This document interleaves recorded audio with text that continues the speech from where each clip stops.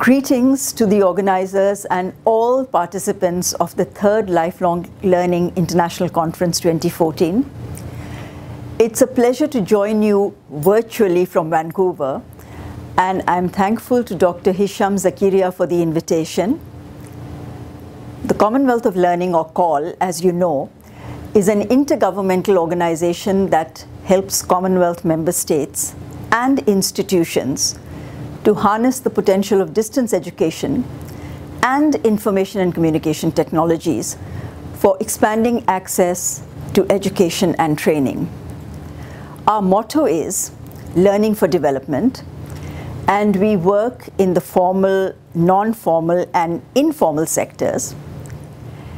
And Malaysia is a very important member of the Commonwealth, and we are very grateful to you for your financial and intellectual contributions to COL. So thank you, Malaysia. The theme of the conference, Lifelong Learning Initiatives, New Frontiers and Sustainability, is as appropriate today as it was in the 1970s. The focus then was on lifelong education, and in 1996, the Jacques Delors report of UNESCO made the transition from lifelong education to lifelong learning. According to Priest, and I quote, "Education indicates a more provider-led model of learning activity, whilst learning suggests the focus is on the learner's needs. Similarly, education implies formal systems of provision, whilst learning suggests a wider notion of non-formal and informal systems," unquote. Clearly, we can see the shift to learner-centric approaches and the view that learning can take place in a variety of settings and contexts. The European Commission defines lifelong learning as, and I quote, "all learning activity undertaken throughout life with the aim of improving knowledge, skills, and competence within a personal, civic, social, and employment-related perspective." Today, the global community, led by UNESCO, prepares to adopt a new agenda for action beyond 2015, when the current Millennium Development Goals, or MDGs, will expire. The new agenda is to provide equitable and quality lifelong learning for all by 2030. There is a clear emphasis on quality, on lifelong learning opportunities for all, but there is also a recognition that these opportunities must be more equitable and inclusive. In short, lifelong learning must be more democratic. My topic today is Democratizing Lifelong Learning for All, Challenges and Solutions. I will take up 3 challenges and propose the solutions based on some of the work that we at COL do. In the last few decades, we have seen several initiatives around the world for opening up access to quality education for large numbers of people. We saw the rise of open universities, dual mode provision, online learning, and now the massive open online courses, or MOOCs. Higher education opened up its ivory towers and let the masses in. And it is true that massification opened up access to newer constituencies. But has it democratized education?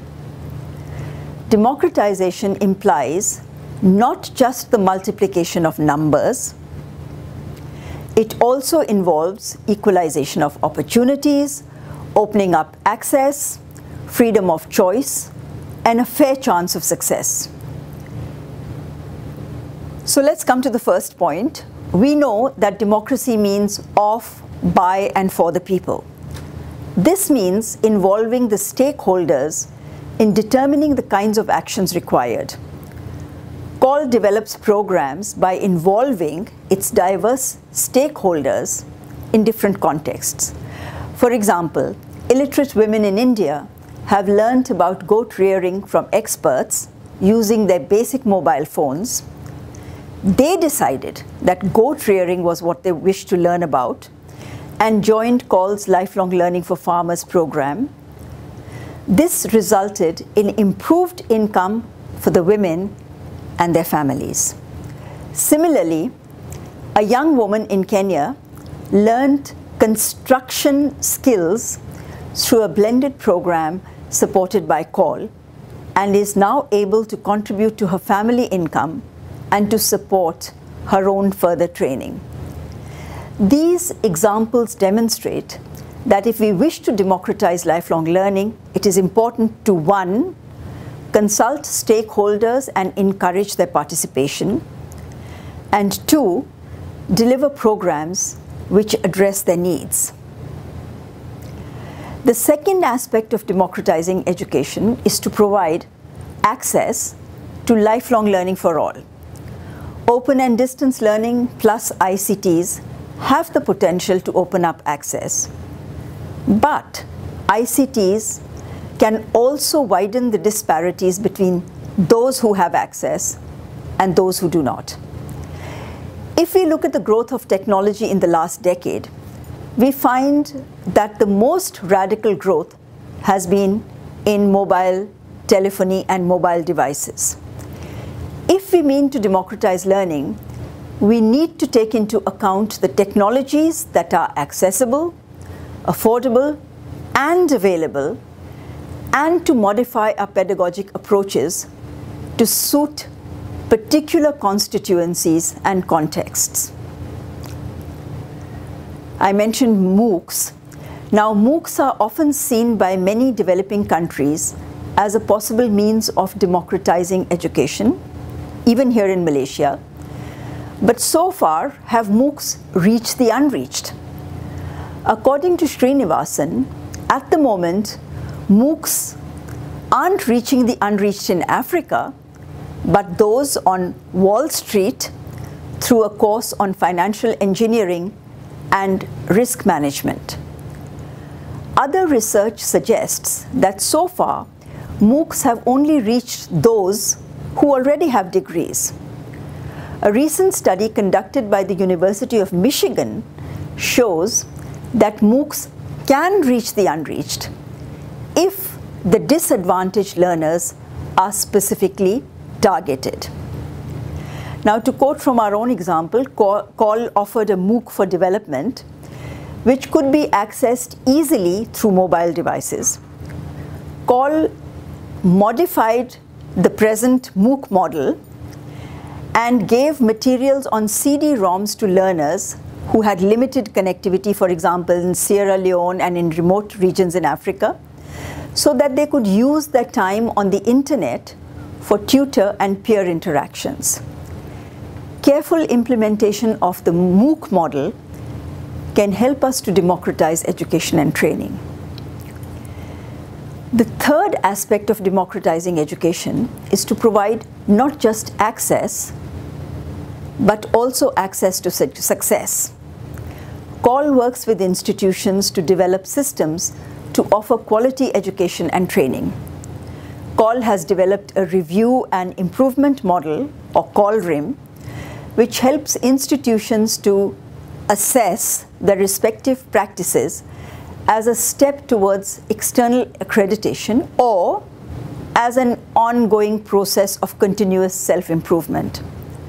It is a low-cost, do-it-yourself model, which does not require a panel of external experts, but engages internal staff. It involves developing an institutional culture of quality rather than imposing top-down models of quality assurance. The involvement of all stakeholders is critical for creating this culture. Are our higher education institutions engaging stakeholders to determine what would be quality education and skills required for the 21st century? A 2011 study in the US found that half the employers surveyed said they had trouble finding suitable graduates to hire. A McKinsey report points out that employers, education providers, and youth live in parallel universes, and very often these worlds do not meet. There seems to be a disconnect between what we teach in our schools and universities and what is required by the job market. There needs to be a consultative and collaborative process which brings together all key players to design needs-based and relevant programs. So in conclusion, let me say that if we wish to truly democratize lifelong learning, we need to make it relevant to the needs of stakeholders and involve the stakeholders, harness appropriate technologies, and improve the quality of our teaching and learning to ensure that learners have the skills required to succeed in the 21st century. And with that, let me wish the conference every possible success. Thank you for your attention.